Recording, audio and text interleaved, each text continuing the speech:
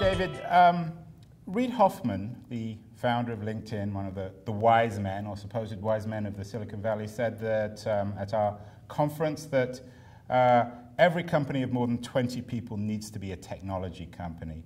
Is the International Rescue Committee, is that a tech company? We have to be. I mean, we've got 12,000 people in the 35 most war-torn countries in the world, plus a significant staff in 22 US cities resettling new refugees into America. And so if you're asking, is technology important to our efficiency but also our impact, the answer is yes. And could we do much more to help change the lives of the 15 million people who we serve every year? Yes, we could.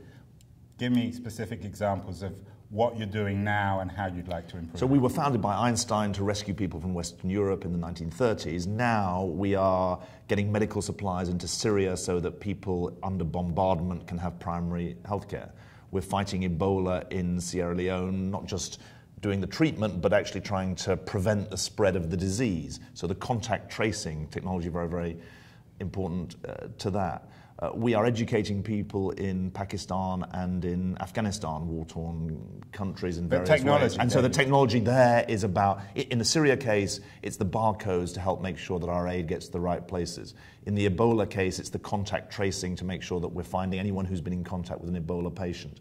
In Afghanistan and Pakistan, it's the tools to allow refugees to become the teachers of the refugee children.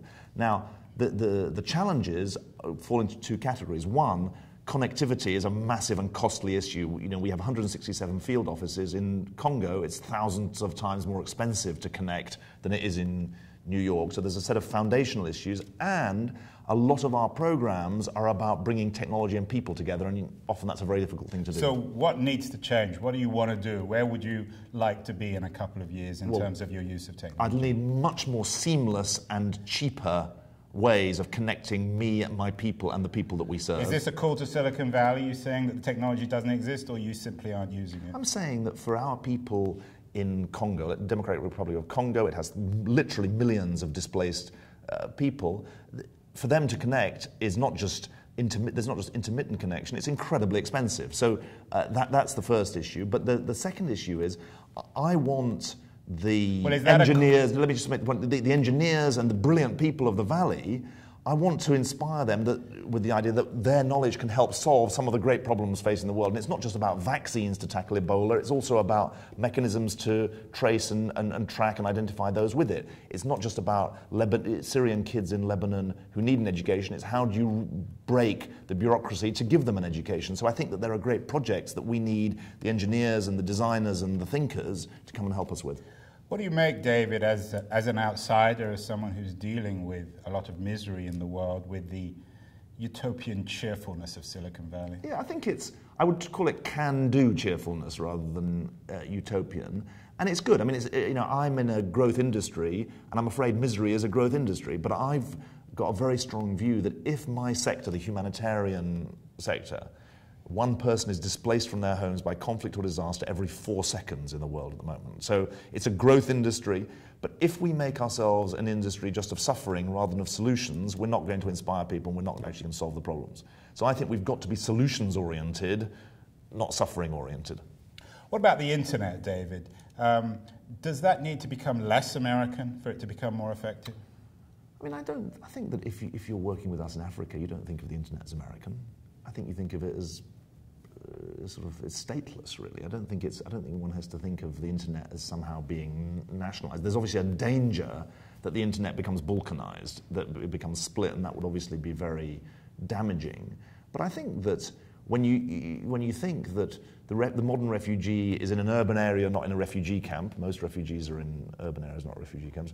Most refugees in the Syria context, they're middle-class people. They're technologically literate. They're not, and across Africa, they've got their cell phones. They may not have internet access, but they've got their text connected. It's a different world there, and these are tools or weapons of empowerment if we use them right.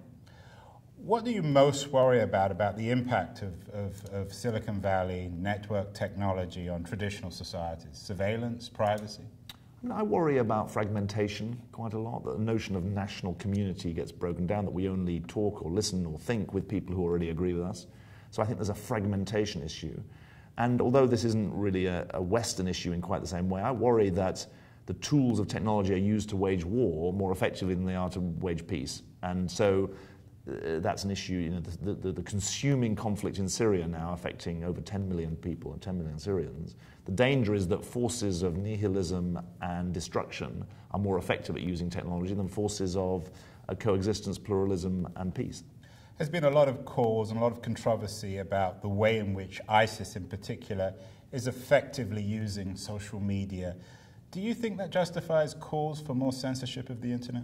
I think that there is a tide really towards openness, and even those who are censoring. What do you mean a tide? The tide is that I have this belief that the sweep of the open society is stronger than the attempts to block it. And that's a good tide. It's a good tide. I don't want to underestimate the power of those who are trying to block it, but I think that the open society has a stronger dynamic and a stronger historical sense about it. Now, in terms of, I don't think we should glorify or exaggerate the power of those who are trying to use the internet for malign purposes.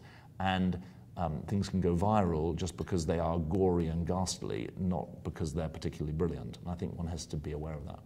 So I wasn't clear on your answer on that. Well, I'm deliberately not answering your question in specifically about ISIS for a very particular reason, which is that we have staff working right across Syria, and I have to have at the front of my mind that anything I say needs to be consistent with their safety and their position. But I think that the generic issue is that if you're saying, look, the internet can be used for malign purposes as well as benign or empowering ones, that's obviously true. But I don't think that the answer to that then is to try to somehow step back. You've got to ride the wave of openness, not try and block it. David, you have a background also very well known in party politics, British party politics.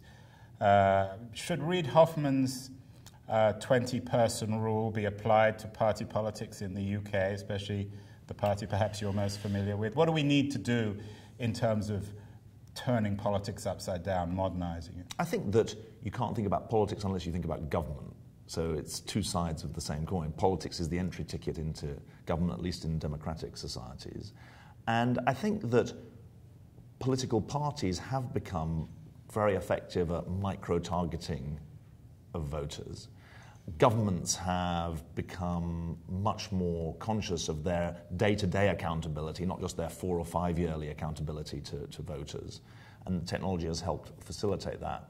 But I think that for politics, the kind of things that inspire me, I created a social movement called Movement for Change, which is a community organizing movement, which is in part about using social media, but also personal contact to mobilize people to help solve problems. And I think that part of our language of empowerment suggests that people don't have power and we've got to give it to them. The founding idea of Movement for Change is that people do have power, but it's disorganized and it's not being mobilized. And that's the perspective that I think is important in politics, both party politics and movement politics more generally. Does it worry you that we're empowering people more as consumers than as citizens? I think that who's the we is the question there. And I think that people are empowering themselves, and they're partly using it to shop online, but they're also using it to connect online, and they're connecting for social reasons as well as economic reasons. Look, how do we know about chemical weapon attacks in Syria? We knew about it through social media. And we knew about it because people were using social media to sound the alarm. And that's a good thing. Final question, David. 1989, the anniversary this week of the fall of the Berlin Wall. Francis Fukuyama famously said that history had come to an end. When we look back 25 years, do you think that we are going to see 1989 critically as the year that Berners-Lee invented the web as opposed to the fall of the Berlin Wall? Is the network society the key narrative of the early 21st century as opposed to the end of the Cold War? But in a way, the fall of the Berlin Wall is the triumph of the network society. I mean, obviously, the fall of the Berlin Wall wasn't caused by the ideas that founded the internet, but in a way, it's a demonstration that walls get broken. And that's the founding idea of the network society. I mean, it's striking that the organization that went into the pressure that ultimately brought down the Warsaw Pact, the Soviet Union and its allies, was about openness and accountability and expression.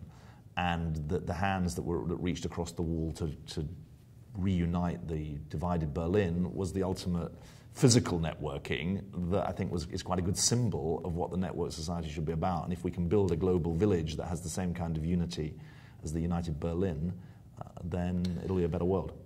Thank you so much, David. Thank you very much.